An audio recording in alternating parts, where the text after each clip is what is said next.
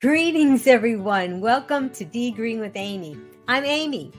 After adopting a whole food plant-based lifestyle, my hubby Rick and I lost over 130 pounds. Now I coach others on their plant-based journey. Just Task Voice. Let's welcome our guest. Dr. Colin Zhu is board certified in family practice, OMT, and lifestyle medicine. A trained chef and health coach, Dr. Zhu launched the TheChefDoc website, an online wellness and lifestyle education platform. Please click like to help Be Green with Amy. Welcome, Dr. Colin Zhu. And greetings, Dr. Zhu. How are you doing? I'm doing well. Thank you for having me, Amy. It's good to be back. I'm so glad that you're here. We have a lot of people that have been anticipating you coming back. For those of you that haven't seen Dr. Zhu yet, he's getting to be quite a celebrity. He's not just a doctor, but he's also a trained chef. So there's going to be lots of opportunities for questions here about plant-based eating. Well, thank you for having me. Yeah. So today, why don't you tell us what you're going to be showing us how to make today? So today, I'm going to be making a black lentil tomato stew. It's a very rich and hearty dish. It's perfect for, the weather. I don't know where everyone is, watching from across the United States, but, we're coming out of winter. And, weather's been fluctuating. I know when I see my patients from different parts of the country, they always are concerned about weather fluctuations. And, this is a great hearty dish. Black lentils, there's so many things that we can talk about later about it. Very hearty dish. For me, I'm a big fan of like soups and stews and gumbos and anything that's like a one pot. So that's what I'm going to bring for you guys today. So I'm pretty excited. That's great. I just love one pot meals. I love anything to do with beans and lentils because I like to try and get those in every day. I think they're just so important and they're so satisfying and filling. So this way you don't have to worry about, especially people with diabetes, you don't have to worry about that. It's just a really great food. I'm glad that you suggested it. Now, some of you guys are fans, and we did originally schedule a different recipe, so don't get sidetracked here. We had a last minute change, and I'm excited because this last minute change is a recipe that Dr. Zhu, I think, may have recently developed. And I don't even know if he wrote it down yet. So this is this won't be a repeat of something that you might have seen him do before. So I'm really excited. No. What was the first recipe that I did on? I think it was stuffed peppers. No. The one that you did with me, like what was it, a year ago? Yeah, like a year ago. Do you recall? I'm going to have to remember that one. I think it was maybe it was like a I do cauliflower ceviche a lot. That's always a popular one. No, I don't think it was that. It was not that one? Okay. No. I'll have to look back and see. But because you're doing black lentils, I wanted to get because people love this part of my show and I want to get everybody started. So we're going to start with our game. It's time for True or False on Be Green with Amy Live. Answer true or false to Amy's questions in the comments below, and Amy will ask our guest for the expert answer. Okay, so you're going to be starting your recipe soon, but you did say that there were going to be lentils in it. So I wanted to talk about the lentils that you're using today, and those are black lentils. And so true or false, black lentils are also known as beluga lentils, after the beluga caviar, as they look so similar. What do you say, Dr. Zhu? Oh, we're not going to let people say true or false. There's not a prize or anything. So oh, okay, anyway. We're working on that. So yes, black lentils are also known as beluga. Black beluga lentils, and because they they look very, very close to like caviar. It's often paired with, you know, for the, I know most of you guys on the audience are plant eaters, but for those that eat seafood, they're usually paired with salmon because it looks really, really close to it. You know, it's really hearty, and yes, so yeah, that's true. Well, that's cool because maybe you could trick somebody that wasn't plant-based Yeah, and I get would them like to to say, like it. I'd like to say positively, you know, imitate. I don't want to trick no one. Okay, yeah, that's a good one. That's a good chef thing to remember. Positively imitate. Okay, so you want to get started with your recipe? Oh yeah, sure. So basically, it's a black lentil tomato stew. Again, it's great for, you know, the weather changes. It's great for, you know, the different types of, you know, colds. You know, just something hearty, something that's nourishing. What's great about one pot, you know, ideas is that everything is encapsulated and everything is within the pot. So the nutrition, everything is there.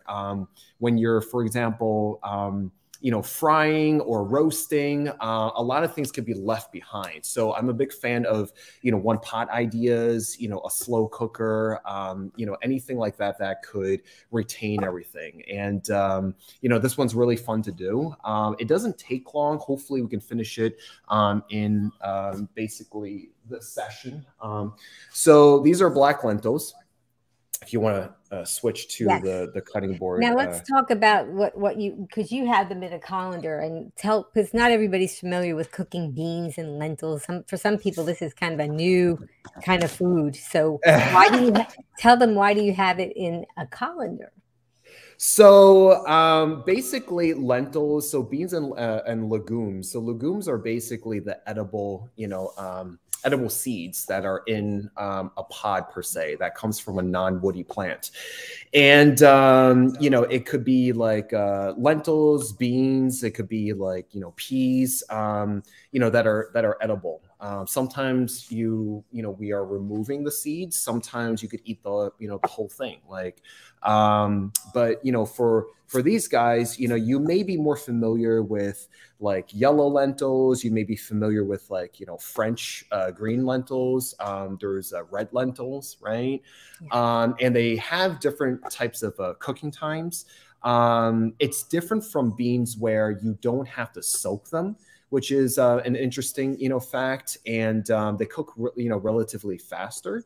And, you know, they're a lot smaller, you know, so, you know, they can, you know, their surface area, you know, they can cook, you know, a lot quicker. So, and they're super nutritious. They're really high in fiber, really high in, you know, vitamins and minerals. You know, lentils themselves are, you know, high in like thiamine, folate, phosphorus, iron, okay, and manganese. So it's really, really good. And the fiber content, you know, I can't really emphasize more.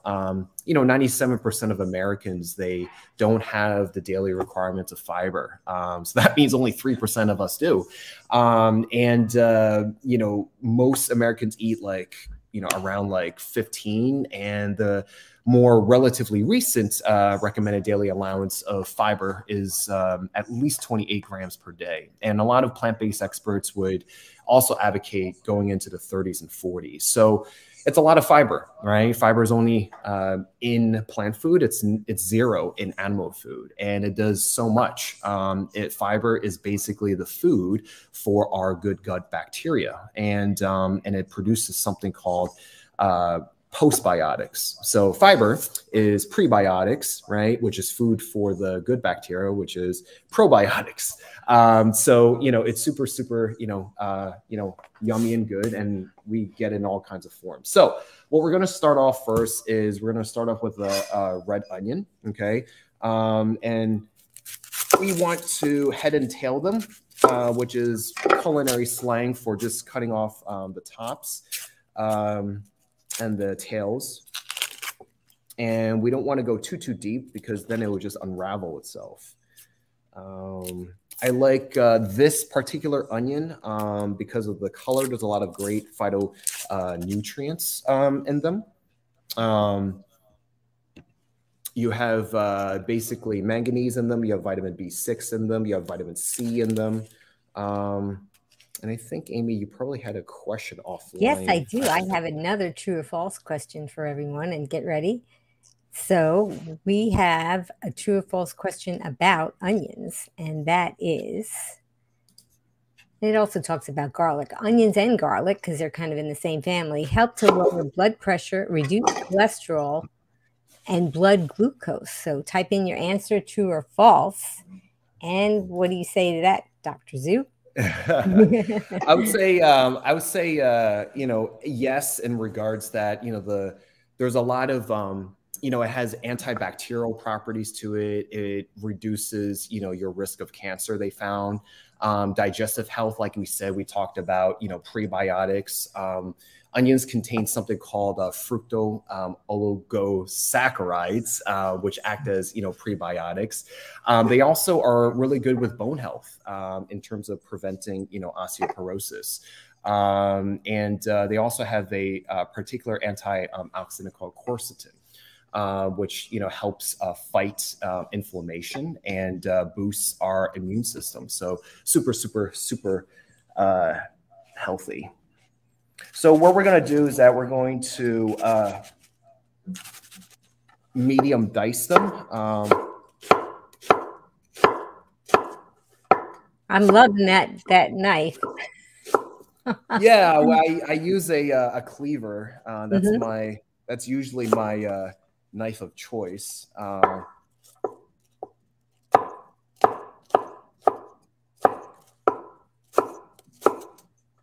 And so when you hold the knife or a cleaver, because you're a trained chef, you would hold it with your thumb there, right?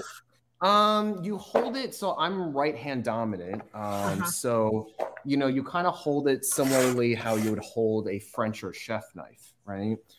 So I hold, you know, my 3 fingers are on the spine of it, and then my index finger, you know, goes on and thumb wraps around it. So you hold it similarly to, you know, a chef knife similarly. So it's the same thing. So this hold has the most stability in terms of, you know, the grippage. Don't know if that's an actual word, but it is now. You know, just the stability of it. So you could, you know, slice, dice, you know, and have an equal proportion of weight. A lot of people, you know, hold it like this. People sometimes hold it like this. And it's always problematic because it doesn't really provide a good distribution of weight. So I was trained to kind of, you know, hold it like that. And the Chinese, we use cleavers a lot because, you know, we're in love with vegetables, but we also eat, you know, a lot of, you know, seafood and animal fare as well. And it helps us to cut through like bone and stuff like that. So that's why the purpose of it. But I like using it because it's a nice feel and good weight for myself, even with cutting just vegetables. Yeah. So we're going to do, so this serving size is going to be like 4 to 6. And it's going to be for, you know, a good family. So this could easily be enough for a family of 4 or 6. So what we're going to do is we're going to split it in half, cut it in half, take off the top layer, okay? You don't necessarily need to buy this organic. You could, because we're removing the outer layers. And onions, kind of like garlic and shallots, are part of the bulb vegetable family. So they kind of go in one classification. And, you know, onions are in pretty much almost every culture. They kind of form the basis of soups, stews, dishes, things like that. And they're super, super important for just building flavor and building the actual foundation of the dish. Yeah, it's so amazing when you think about how people in the old days of hunting and gathering and all that, how they figured out how to eat these Hmm. things, and even today we're still eating them. Yeah, for sure. So like in soups and stews, the French basis is, something called a mirepoix, which is, basically onions, carrots, celeries, which is, kind of the foundation of, a lot of stock and soups. I'm going to use this 2 onions to start with the basis of everything. Wow, you really do a great job chopping those up. That is so impressive. It's just practice. Yeah, and 2 onions and you're not crying. Wow. No, I actually don't cry. I actually don't cry with onions. So it looks like this. Okay. Oh, see that? Okay. Look at that. We're going to be looking at the rainbow. That's wonderful. So we're going to be going over to the stove, and we're going to turn this on. Like, if you want to switch over. Yep, we're watching you put the onions in the pot. And for those of you that aren't familiar with this way of cooking, if you notice, there's nothing else in the pot except for the onions, right, Dr. Z? Right. I did not put oil in this. I'm going to turn on the fan a little bit. Can you see it okay? Yes. It's okay. Beautiful. So yeah, so basically what we're going to do is, so we're going to sweat the onions a little bit. So I turned it on to medium to high heat. And you're going to start to hear like a little sizzle. Okay. And what we're going to do is sweat them out. And what that means is that onions already carry their own water content. And when you start breaking it down and cook it, it's going to leak the liquid out. And so that would also provide, moisture and trying to find the lid to this. Oh, here we go. Right. So you don't even need to use a non-stick pot. Not necessarily. So, for those, if you find it easier to use a non-stick pot, you can. If you're not doing non-stick, I highly recommend to stir it frequently. Okay. That's what I would do. And what you're trying to aim for is to cook it to the point where it becomes translucent. Okay. And it may stick, and that's okay. Because it's a stew, we're gonna remove. So we're gonna sweat it by putting a lid over it. We'll come back over here.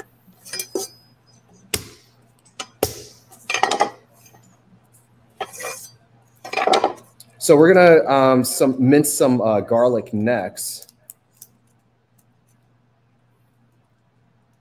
Right. I love garlic. I use garlic and ginger in almost everything.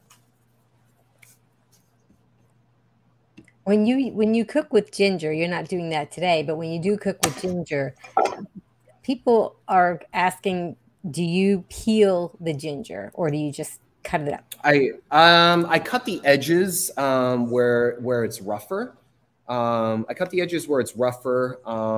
If you don't store it properly, sometimes it may get moldy. So I just remove those. And I don't remove the skin. Right. I don't remove the skin either. And I don't remove the when skin. I first became plant-based, I was taking the skin off of so many things because I thought that's what you were supposed to do. Mm-hmm. And then I started learning about how you can use the skin and it's not a problem. Wow, look at that, guys. So we're going to be mincing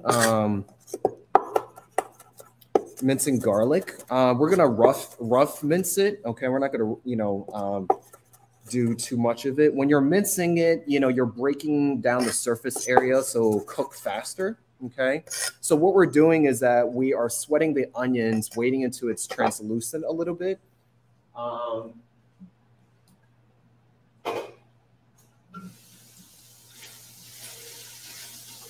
I'm going to turn down the heat to medium. And see, it's not really sticking very much, but you're mindful. So I guess when you, as a chef, you cook with a lot of your senses, not just by seeing something. Is that right? Oh yeah, you have to cook with all your 5 senses. So I wouldn't turn this on high. I would turn it on, medium heat, depending on the power of your stove. Especially a gas stove, because you can control it easier than electric.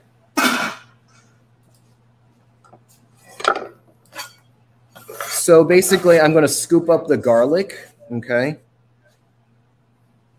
and then throw it in there as well.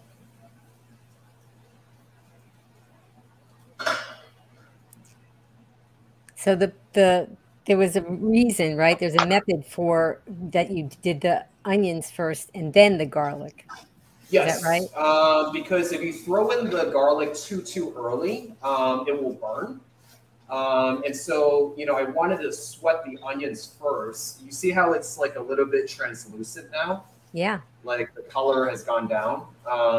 And so you want to sweat it first. You get some of the liquid that comes out of it, and then that will provide, some moisture to also cook, the actual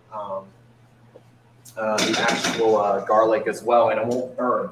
So I leave this on medium, and then we'll come back over here.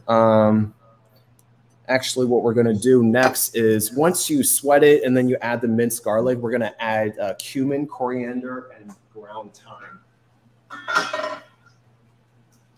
Okay. So basically, cumin, we're going to do 2 tablespoons. Coriander powder, we're going to do 1 teaspoon. And then, where's my thyme? Thyme, we're going to do 1 teaspoon as well. So it's just very simple. I mean, cumin, I like getting them in bulk. If you can go to a, a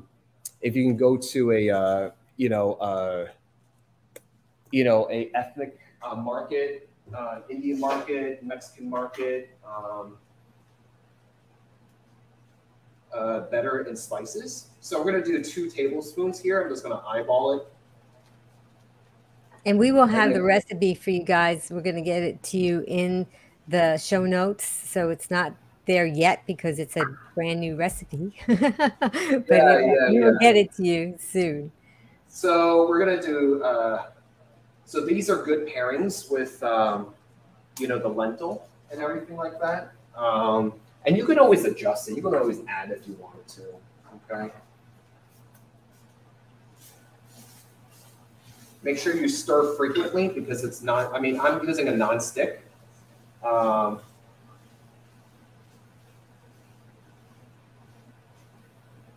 I'm turning down the flame a little bit. And so don't worry about whether it is sticking, because we're going to add liquid to this. So it's going to pick that back up. Okay. So we're going to cover it. Okay. Keep it on medium to low, and then we're gonna take 4 Roma tomatoes. Okay. And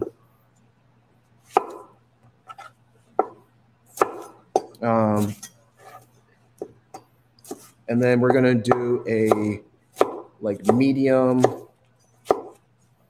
medium dice. And these will break down. So I'm just, quickly we're going to do 4 of these. Now, if somebody didn't have fresh tomatoes, could they use the canned, diced, or something like that? I advocate getting fresh. It's very easy to get fresh tomatoes.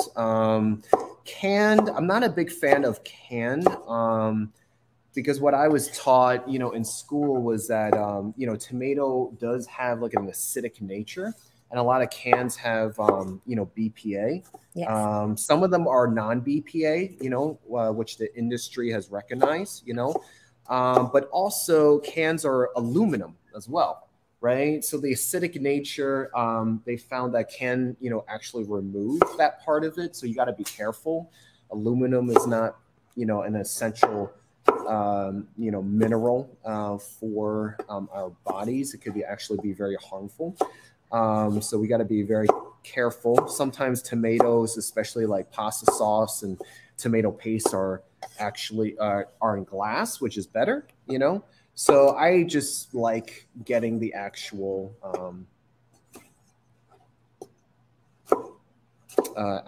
fresh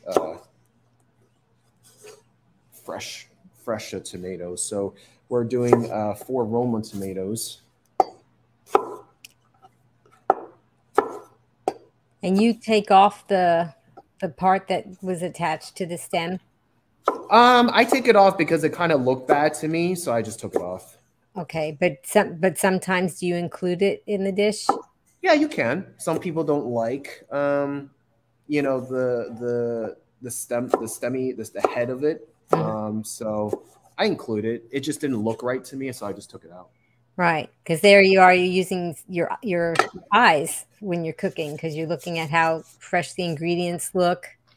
Yeah, exactly. Super important. Let's check back at this stove. Well, look at that. That looks great. And as you can see, it almost looks like something sticking to the right, which is fine because we're going to be adding liquid to it, and so we're going to add the tomatoes to it, and the tomatoes already come with its own liquid. Right, because at this point, if I didn't have the tomatoes, I might take a little bit of vegetable broth or a little bit of water, just a small amount, tablespoon or something. If you didn't want to, because you see this, like you can actually remove it now. See? Because of the water that you added that came with the tomatoes. Yeah, I don't, because when you're adding water, you could do that, right? But that might dilute the flavor of what you're already cooking. So I'm going to increase the flame a little bit to medium. It might, that might dilute it. So I'm careful in terms of like how much more I want to do, right? So we're going to let that cook down for a little bit. This is great because sometimes you just need to see a professional chef do something, a trained chef, because this way you can learn as far as, these cooking methods. It's so helpful. It really is, the way you cut and the way things look when you're cooking them. Yeah, I would suggest like, Whole Foods, Sur La Table, they have cooking classes. Look up community cooking classes in your area and join a class. There's, I think depending on what generation you were born into, I'm a first generation Chinese immigrant. So, both of my parents cooked. So I was very familiar in and out of the kitchen. Yeah. And, a lot of cooking is passed on from, your grandparents, your aunts and uncles, depending on your family structure that you grew up in. But what I find is that, more and more younger generation, don't know how to cook, right? They're not in touch with their kitchen. You're right. Yeah. And that's okay because maybe they weren't shown that, right? But there's always ways to kind of, include that. So that's very, very important. Next, we're going to add shiitake mushrooms. Okay, so shiitake are more Asian styled, mushrooms. Okay, you could use for this recipe, you could substitute it for portobello mushrooms as well. It will actually go pretty well with portobello. Mushrooms are great because they are, for the plant-based kingdom, they give you a lot of flavor. MSG is just basically, if you ever, heard of MSG and, tend to avoid it and stuff like that, it's monosodium glutamate. It's actually a synthetic derivative of glutamic acid, which is naturally found in mushrooms. So mushrooms, is what provides that umami flavoring, right? That savory flavoring. And shiitakes are like one of my favorites. We include this in like a lot of noodle dishes, soups, and things like that.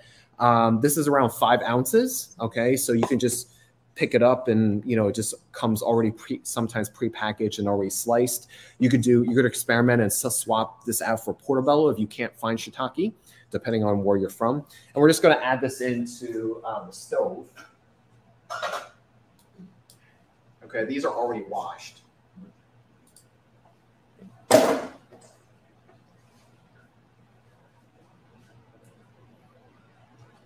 So basically what we added so far is, we have 2 red onions in here. We have 4 Roma tomatoes. We have coriander, ground thyme, and then cumin. Okay. For those of you who are tuning in, we're going to have the recipe available for you in the show notes after the broadcast. This is a pretty new recipe, so we don't have it all ready for you. So it feels special that you have the premiere of this recipe. I went to a brunch place, and and I just fell in love with this dish that they were serving, and I just pretty much came home and figured out how to kind of recreate it. And I just kind of did some different nuances. So we're gonna cook over here, and then we're gonna add our lentils, okay? And then we're gonna add liquid to it, okay? Okay, we had a question about the lentils, I think, yes. So Cheryl wanted to know, do lentils need to be organic for health? You can buy them organic. So I went to a couple of places. Black lentil, surprisingly, is not that easily found. So I'm gonna add. So I added the black lentils that was rinsed and washed already. They haven't been cooked, and then I'm gonna add maybe like a few cups. So this really is a one-pot meal, guys. I mean, he didn't even cook the lentils yet, so this is fabulous. Yeah. Let's see, how are we doing on time? Okay, good. Okay, so we're gonna add maybe pretty much maybe six cups of water. Okay, so we threw that's 24 ounces of black lentils, right? So to answer your question, you can buy them organic. So that's fine. A lot of specialty places are going to have them in organic. So we're gonna so you can throw 2 to 3 bay leaves in there, and I'm gonna start increasing the flame. And cooking time, honestly, this is gonna take like 10, 15 minutes, 20 minutes tops. And it cooks pretty fast. You don't want to add too much liquid. You could do a broth, you could do water, right? You don't want to add too much liquid because then it will become a soup, right? You want it to make it stewy, as much as possible. So that's what I did there.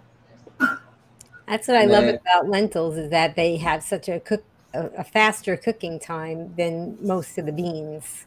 Mm-hmm.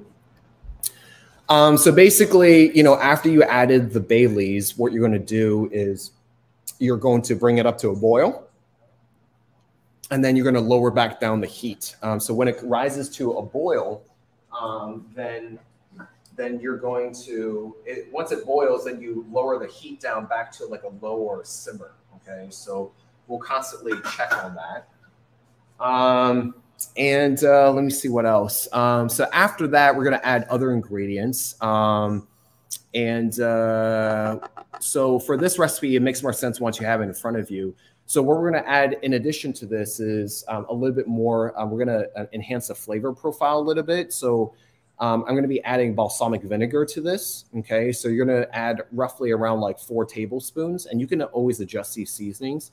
I'm going to be adding red cooking wine. Okay, don't worry, the alcohol is burned off. When when you go through the cooking process, and it's similar to like sherry vinegar. It adds like a deeper depth of flavor to it.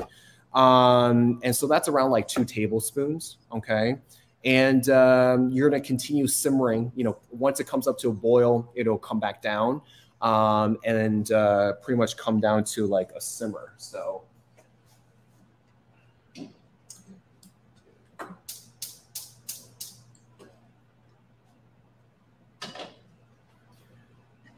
And so I already actually had another pot that I, made this morning.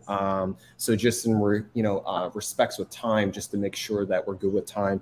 And I'll show you like the finished product. And then once it comes down to a simmer, I'm going to add the last part of it,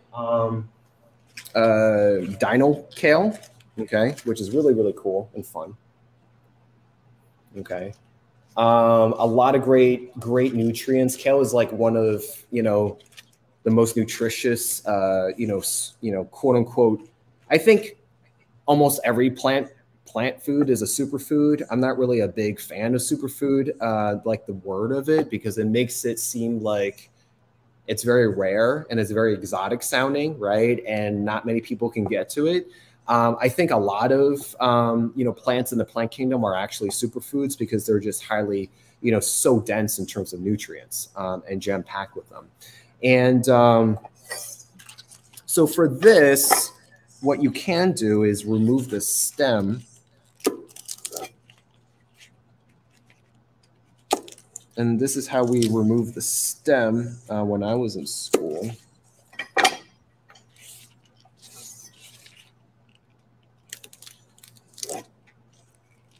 I used to have a little dog. Well, I had her for 16 years. And after I went plant-based, anytime she would hear me cutting things on the cutting board, she would come into the kitchen hoping that something would go flying off, since I'm not a trained chef. The one thing she did like was the stems from the kale. Oh, that's funny. Kale, you kind of add these like towards the end. Towards the end of the cooking process. Let's check over back to the stove.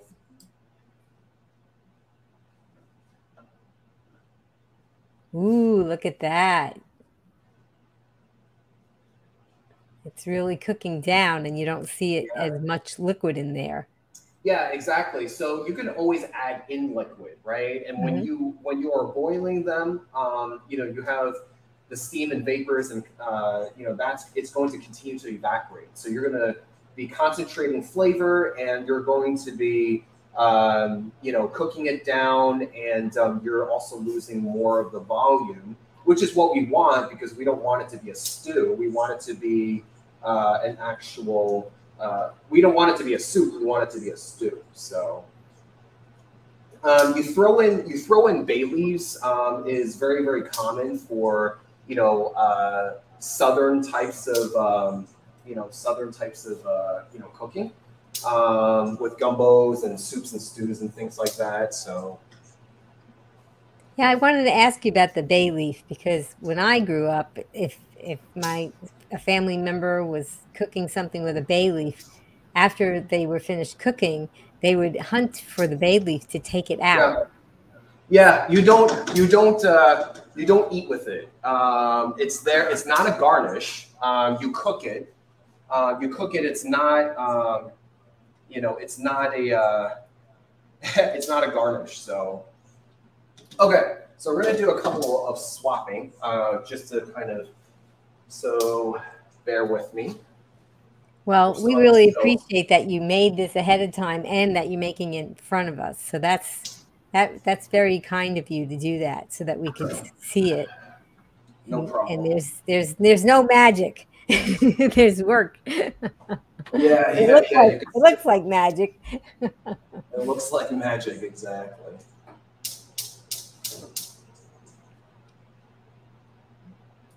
Okay. Let's see.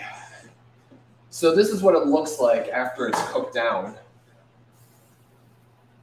Wow. Okay. So this is what it's supposed to look like. This is, the close to the finished product. Oh, I forget to also mention that we're also adding, a lot of the saltiness is going to come from miso paste.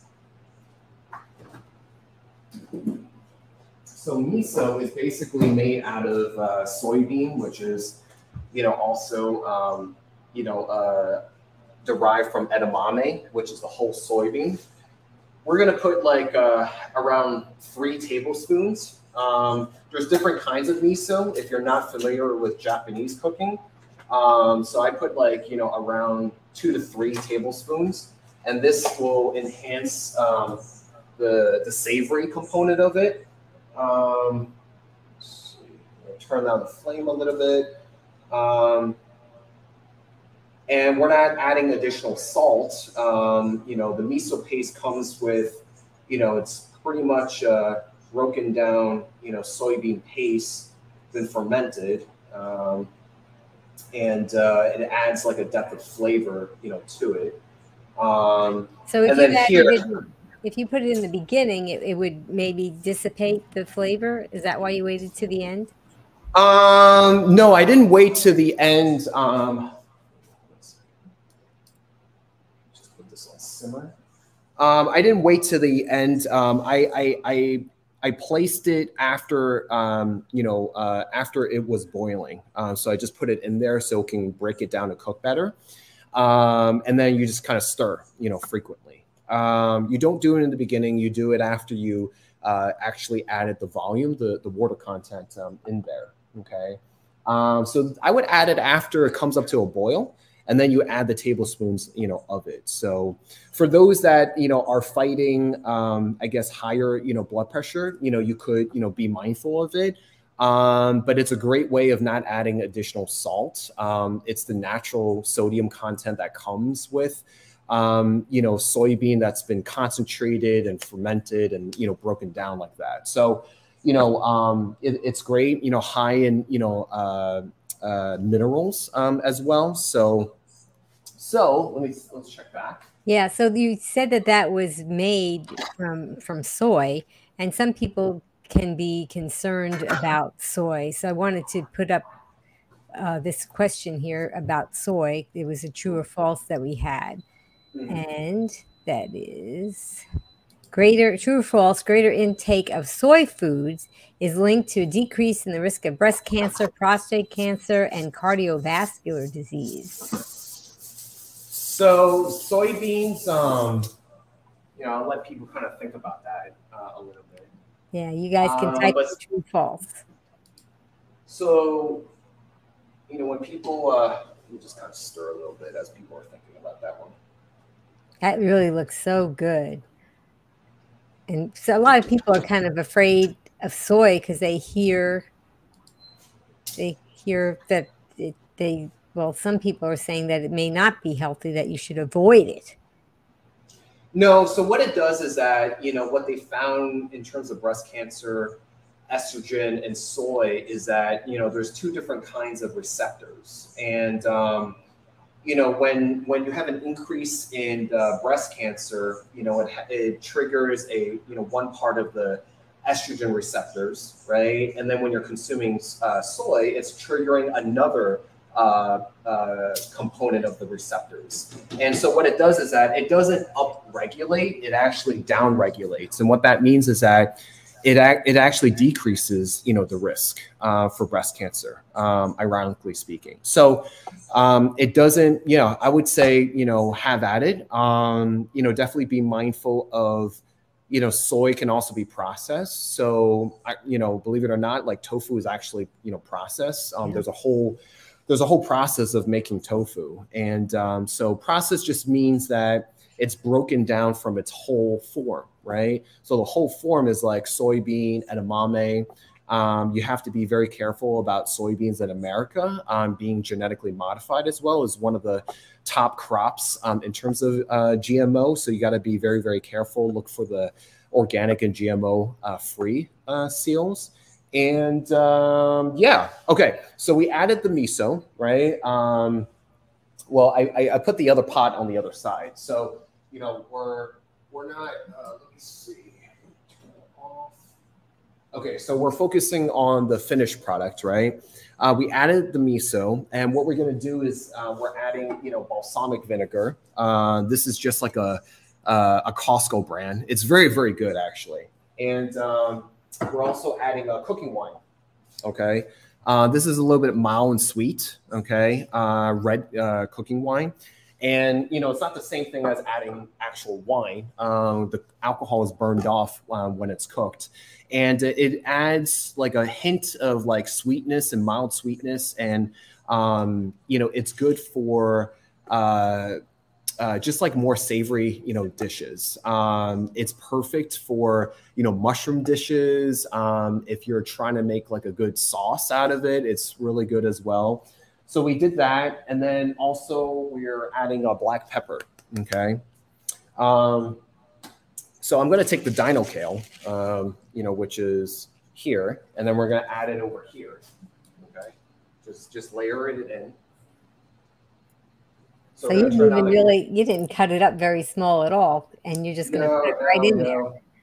That's wonderful. See, if you guys are trying to eat your greens, this is a wonderful way to. Yeah, I didn't really cut it up. It breaks down pretty quickly. It cooks really quickly. You want to do this towards the end. You don't want to do it towards the beginning. So yeah. So we're gonna bring it down to like a low simmer. Okay. That just looks like it would be just so satisfying and filling. Do you have any questions so far? I'm just gonna wash my hands. I am going to check. Jesse T want to know, does miso have salt in it? So it has sodium. Uh-huh. Salt is sodium and chloride. Okay. It has sodium in it. So yes, it does. So you got to be careful in terms of like, you know, if you are a hypertensive patient, you know, you could, you know, just be careful of that. But to be honest with you, you know, what's different about, you know, adding, you know, foods that naturally, everything, all plants actually have naturally occurring, you know, sodium with it.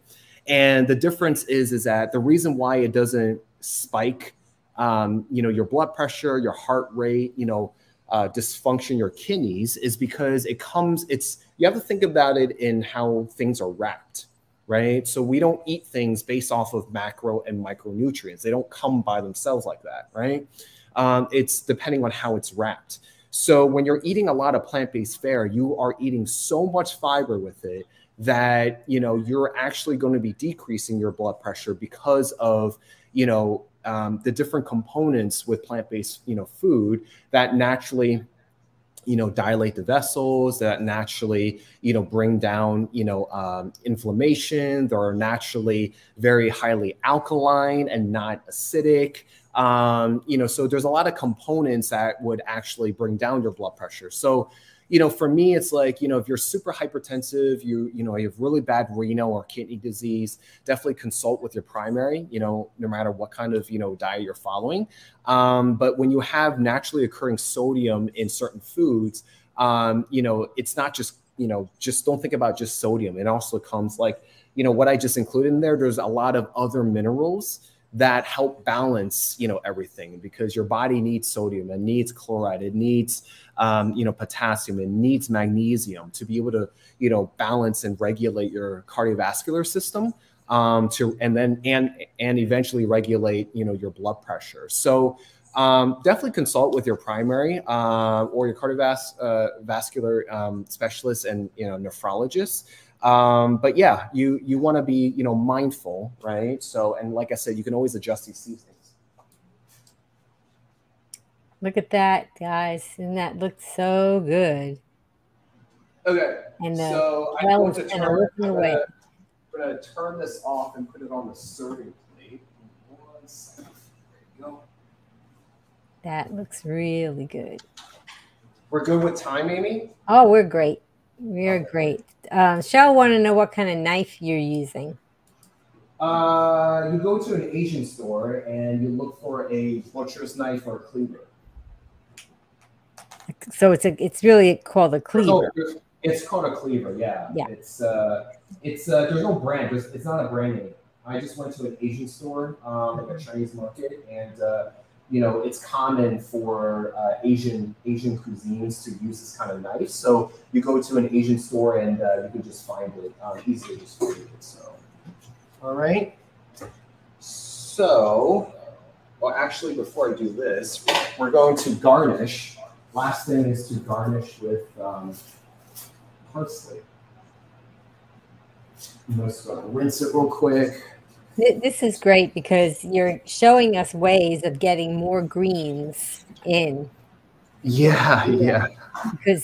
Because they say you should have lots of greens, and people just think, oh, I have to have a huge salad or something in order to get these greens, which it is important to have those fresh greens that are not cooked, the raw ones, but it's okay to get some of them in there that are cooked as well. Yeah, exactly. So when you cook down the parsley, it's not going to have as much of the flavor kind of dissipates. Oh, I'm not cooking it. You just it's used to garnish. Oh, okay. Yeah, exactly. That's why you're doing it last. Yes, correct. Okay. Are you seeing this? I am seeing this, and I'm saying, more, please. So the residual heat. So I turn off the flame, and the residual heat is going to continue to cook down the kale. Which is, even now, it's probably pretty tender. Yeah, exactly. So you don't throw it in. You don't throw it in.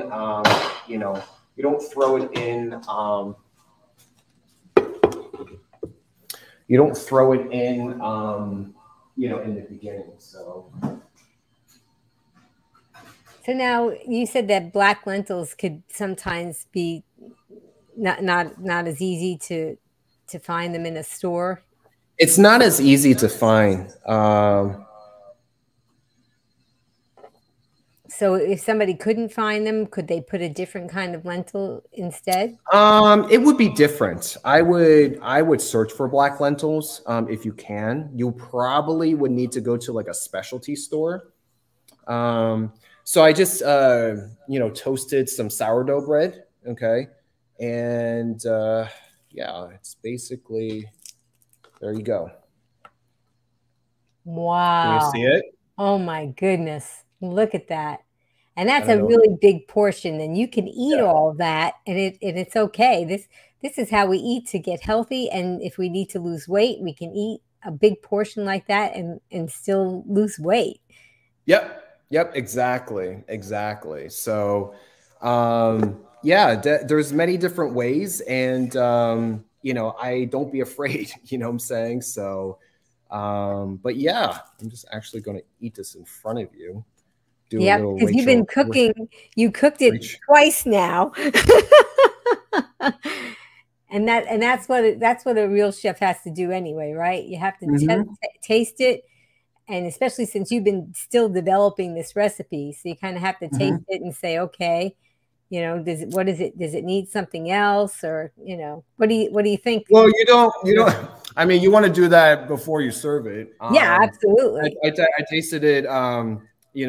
Before we got on camera. So, but yeah, everything is, it's not bad. So does anyone have any questions? This is really good, by the way. Well, people want to know how they can find you now. Is it in the comments? I mean, they were talking about actually trying to find, I think Angela said the next person who knocks on Dr. Zhu's door will be moi, crashing his food party. And Jesse T said, and moi, looks great. Yeah, I mean, like, just, Okay. So, like, you have here, virtual spoonful. You got the dino kale, right? You got the black lentils, you got the red onions, right? You have, the tomatoes, which we didn't talk about it, but it comes with you know, a lot of lycopene, which is great for prostate health. You have the shiitake mushrooms, you know, and then you have, you know, we put in balsamic vinegar, we put in, you know, red cooking wine, and yeah, everything is, I'm actually just going to throw all this together. But yeah, any questions? Okay, so we have, let's see, we're going to have another question from, okay, Jacob said, I don't care for onions. What can I use in a recipe instead? Well, the question is, why do you not care for onions is the better question. Everyone should care about onions. If it's the crying process, right, you can get someone else to do it. For onions, you can wear, like, you know, back in the day when we had junior high and high school, we had chemistry lab, right? You can wear those, like, you know, lab goggles. Oh, yeah. That's a good idea. Yeah, you could do that. But onions are, man, they're just so fundamental to, like, pretty much so many different kinds of cooking from every culture, you know what I'm saying? And so, yeah, it's, I would say to, what's his name again? I would tell him to just come over, taste this, and then hopefully that would change. Yeah. Hopefully there's some left. Yeah. Any other questions before I devour all this? All right. Yeah, because I think I'm going to be making it soon. Rebecca want to know, what should I stock in my refrigerator and pantry for a plant-based kitchen? I mean, that could be another show in itself, but maybe some basics. I apologize, food in my mouth. So in your pantry, stock up on dry goods. So go to a store, look at if they have a bulk food aisle, stock up on that. Dry foods, grains, beans, legumes, stock in the pantry, you know. Fridge is basically things that are perishable. So anything that is in the produce aisle, you put into the fridge. Label everything, put them in, like, you know, glass containers, put them in paper towels. Try not to put, you know, use it with, like, plastic bags. That would create, you know, a lot of moisture, increase the mold, and things will break down a lot quicker. And, you know, just got to be mindful of, you know, what you can set out on your kitchen, you know, counter versus what goes into your actual fridge. And anything that's a plant you can put in there. I interviewed, you know, so, you know, if you've never heard of me, I built a platform called TheChefDoc in 2017. And it's a wellness, you know, platform. And since I've written a book, I've hosted podcasts, and on my podcast, I've interviewed a chef where she's also a plant-based chef. And she told me that if you were to eat a new plant for every single meal for 3 times a day for 365, you would not repeat the same plant. That's how diverse and how large the plant kingdom is. So I don't want to, you know, I commonly hear, you know, when people think of, you know, incorporating more plants, it's like, Doc, you know, I don't want to just eat a salad. I don't want to just eat rabbit food. And, you know, I don't know about you, but this is like, you know, I think this could feed and satiate anyone, right? So it's just about creativity. It's about, you know, learning recipes, start from any level. You don't have to go to school like I did. You know, a lot of great chefs never even went to school. For example, Julia Child, she never, you know, she started out, you know, cooking on her own first. And then she got, you know, professional training. But yeah, I would say just experiment. You know, the best way to learn is to experiment for yourself, experiment with others, include other people in the kitchen with you, and just try like a new recipe, you know, one new recipe a week. That's not hard to do. And if you do that for every single week, well, guess what? You'll have 52 recipes under your belt, and just try a new plant, you know, from the plant kingdom. And, you know, basically, you know, we have so many great things at our fingertips. You have YouTube, you have books, you have, you know, TV shows, you know, there's an endless possibility of what you can do. It's about taking the first step, eating more plants, and yeah, you know, so be green with Amy. So That's right. And I wanted to let everybody know we talked about it a little bit in the beginning, but let's talk about it some more now. I have had the honor of interviewing almost all the docs from plant-based telehealth, and you are also a doc for plant-based telehealth. So why don't you talk about that? Sure, sure. Thanks. So basically, I've partnered with Plant-Based Telehealth. Each of the doc there is we run our own private practice, and we run conjunction, and we run as a team. And basically, it's a platform that's virtual. It's all the platform is able to cater to every state, including Washington D.C. and I think a couple of U.S. territories. And then we also do. International consulting as well. And basically we're seen as, we would call it lifestyle medicine consulting, okay? We work alongside your primary care doc. A lot of people try to seek us as their main doc. We do we can spend a half an hour, we can spend a full hour, not the 7 minutes that you're used to in your primary care doctors. And I focus on your full health history, your medical, your social, your surgical, your dental. I review your, medications. I review your vitamins and supplements. I review your labs, and, we can adjust all that. I can order, a full lab panel on you, and, just really, really a very, very comprehensive, sit down. And we talk about, where has your pain points been with your health and wellness journey, and how can we, improve it? And I operate, as an advocate for my patients. I cheerlead them on, and they're in the driver's seat, and I'm just a humble, person on the sidelines, and, cheering them on, and, wishing them well and helping them with many resources as possible. We have so many resources, and each one of us is licensed in different states. So currently right now I'm licensed in 7 different states, California, Texas, Connecticut, New Jersey, Florida, Washington, California, and West Virginia. And I'm going to be adding more states later, and it's all virtual. So it's very cool. Definitely, seek one of us, and yeah, let's have a chat. Let's break it down. Now, I'll teach you how to kind of revamp your kitchen and tell you what to throw out and what to keep and all that stuff. So it'll be good fun. Right. So we could even a patient could have a consult with you, and you could actually tour their kitchen with them, and they could open up their cabinets, and you could say, take that out, and you might want to, add that in.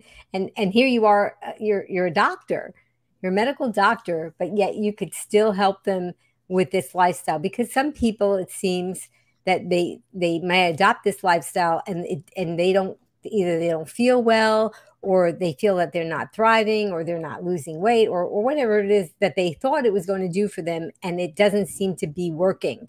But talk about how it's an individualized thing, right?